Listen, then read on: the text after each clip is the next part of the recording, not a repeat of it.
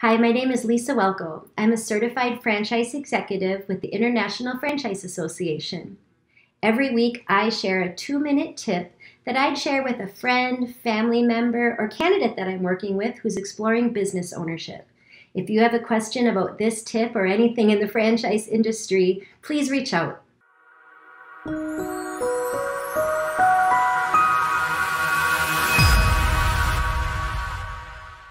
This week for the 2-minute tip, I wanted to talk to you a little bit about the fine line between not looking at too many brands at one time, but then also not looking at too few. There's kind of a sweet spot. And usually when I'm working with someone, I'm going to present initially anywhere from 4 to sometimes up to 8 different suggestions for you to look at.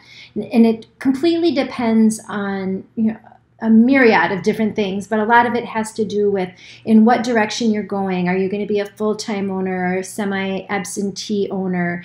Are you going to have a partner involved? Things like that. Sometimes that'll end up giving us a broader brush, and people will say, well, I want to see more. I work with about 600 different franchise brands, so it's not really about the amount that I show you. It's more about what's going to be a good fit for what you're looking for, and it doesn't mean that we can't open doors later. It just creates a lot of confusion if I show you brands that are very, very similar to each other or something that you're just kind of curious about but not really serious about. You can also find sometimes when I'm working with people, it's too few. So I'll show them these brands and they say, that's the one, that's who I want to talk to. I don't really have interest in the others.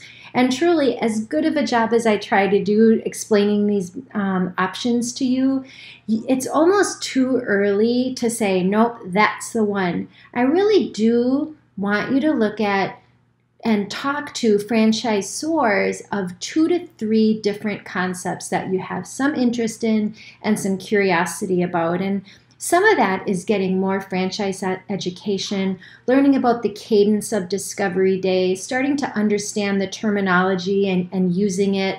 But it's really an education process. So please understand that when you work with me, I really do want you to make a commitment to speaking to about 3 franchisors before we start to narrow in. We can always open doors later to more, but that's really the best start.